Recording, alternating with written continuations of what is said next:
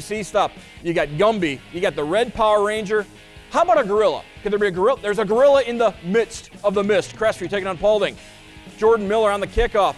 Knight powers his way down the field, brought down at the 17-yard line. Great field position for the home team. Drew Klein finds Miller in the end zone. After the two-point conversion, Crestview with the early advantage, 8-0. Paulding, Corbin Edwards, pass attempt to Branson Mink. Dylan Grandstaff comes up with the interception. Panthers come roaring back, take a 14-8 lead at the half, but the Knights poured on in the second half. Crestview gets the win 42-20. They are right on the bubble for the postseason.